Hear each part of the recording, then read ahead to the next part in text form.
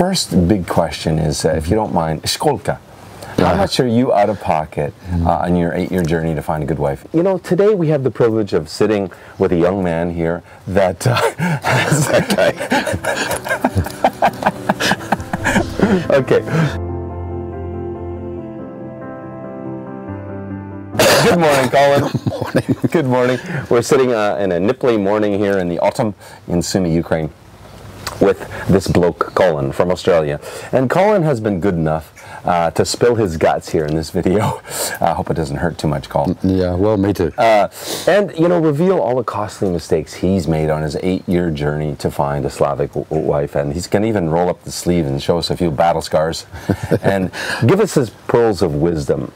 Show us the proven shortcut on how you can be successful coming to Ukraine and avoid these landmines, hopefully. So again, welcome, Colin. Thank you for spilling your guts. Yeah, I'll try. So I guess first big question is, if you don't mind, Shkolka.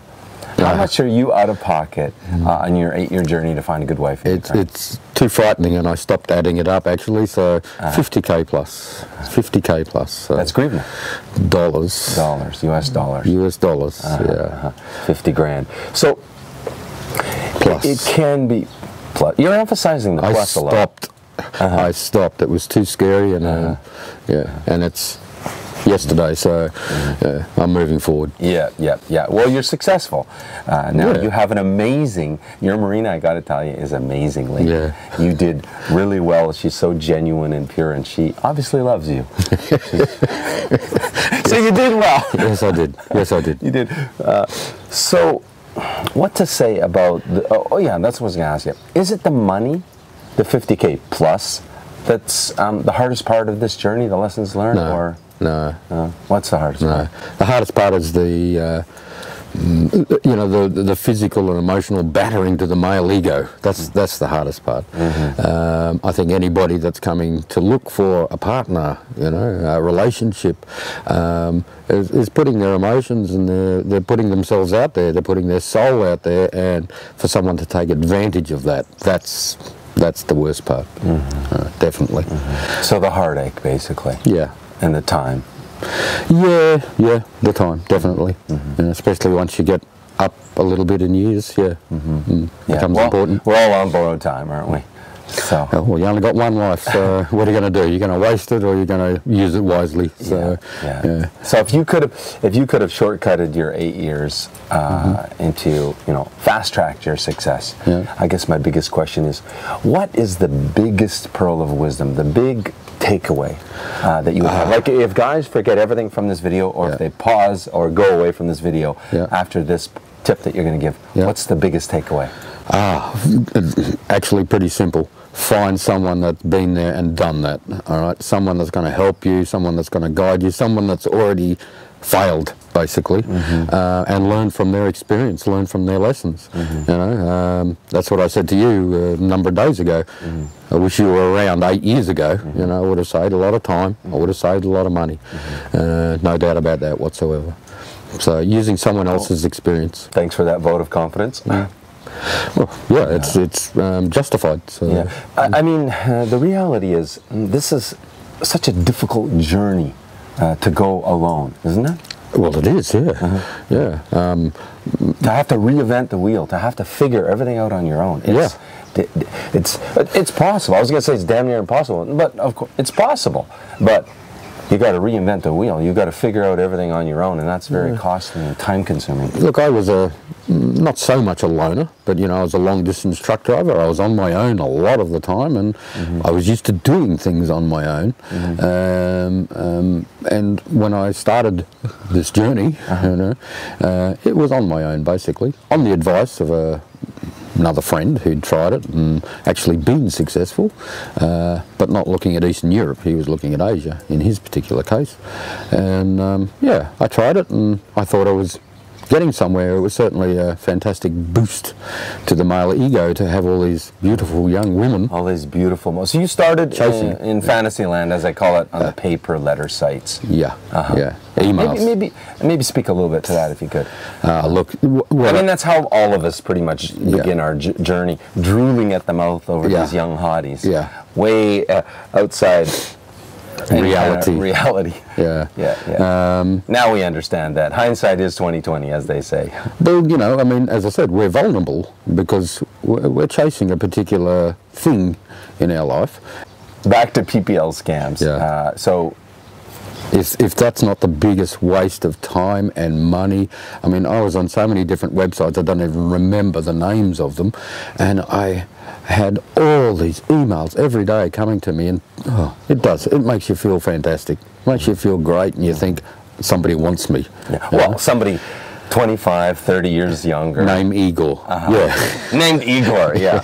That's the ongoing match guarantee joke, because Tony, who works for us, he knows a guy named Igor. Okay. He knows a guy named Igor that works for one of the big behemoths, and we spoke about it on camera yesterday. And he told the story of Igor, who worked for them for 5 years, and that's who you're writing to. He manages many beautiful young profiles, and so it is literally Igor talking to you when you think you're writing this beautiful picture.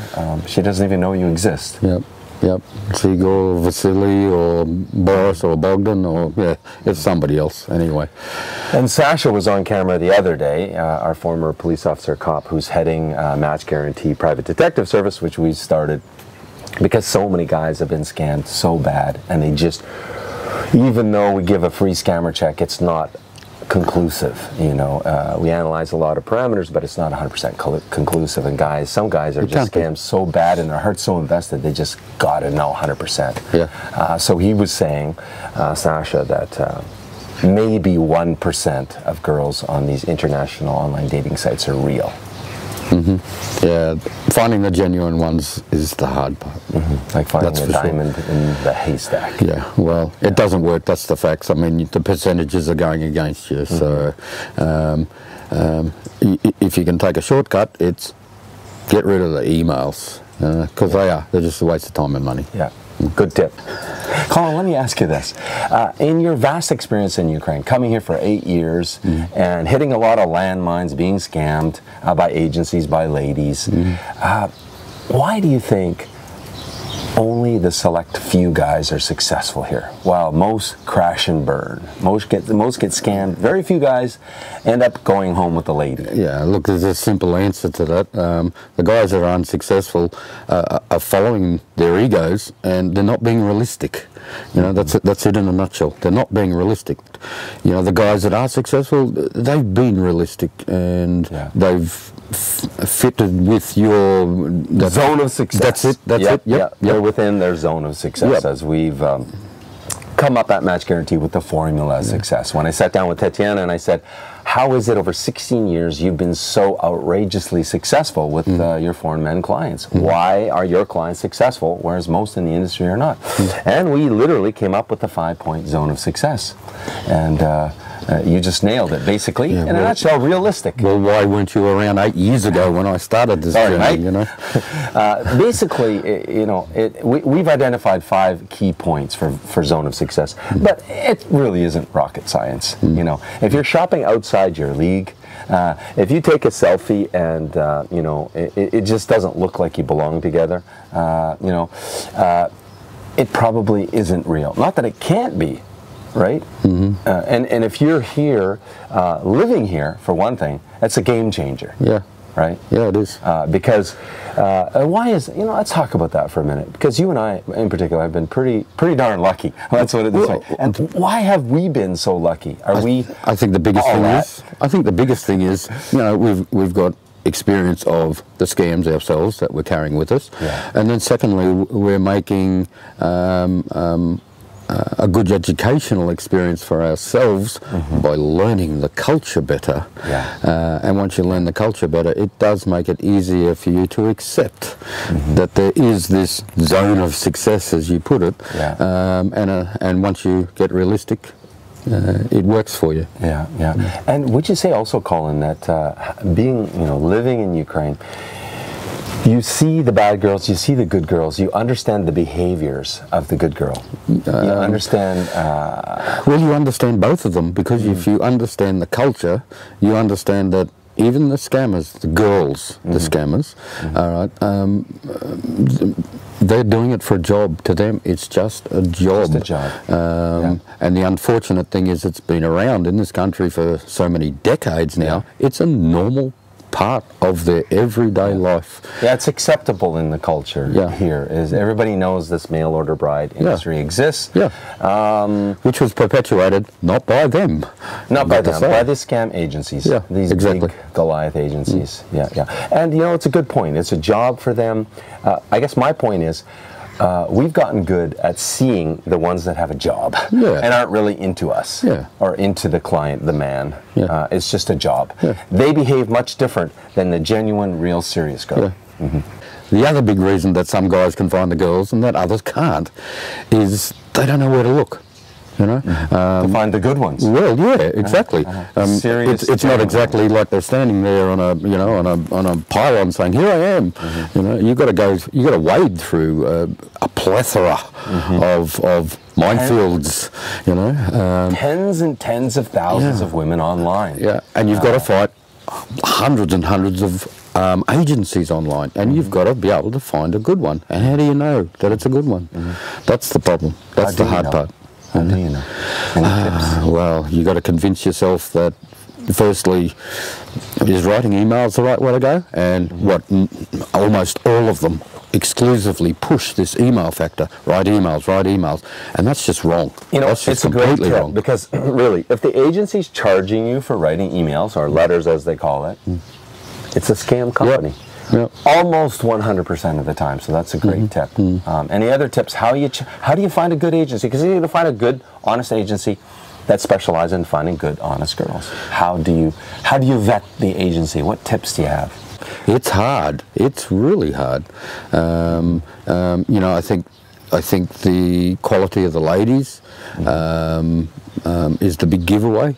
You know, if you're looking at all these hotties. Forever looking at hotties, you know, that's it's the hook, as you put it. And I think you just stumbled upon one of your tips, and that is, if all of the pictures are them, or if there's pictures of them scantily clothed in bikinis and stuff like that, is that real? The real Ukrainian girls, serious ones? No, most of them don't own bikinis.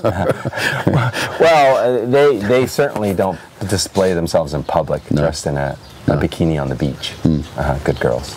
So that's, you know, the fashion professional photographs. It's a giveaway, but not exclusively. But it is a giveaway. That's for sure.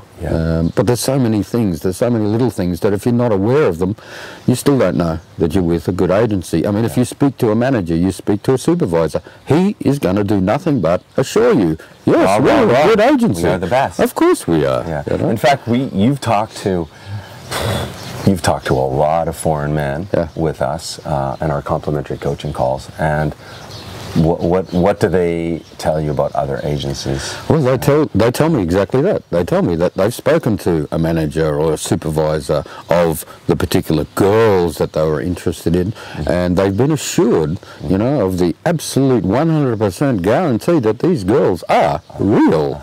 And we have 100% zero tolerance scammer policy, right? Agencies have that a lot, and what's backing that? Nothing. So, basically, as I always say, it's shark-infested waters, big time. It is. It is. And one tip, I think you would agree: you gotta be boots on the ground. You gotta come here. You can't tell online.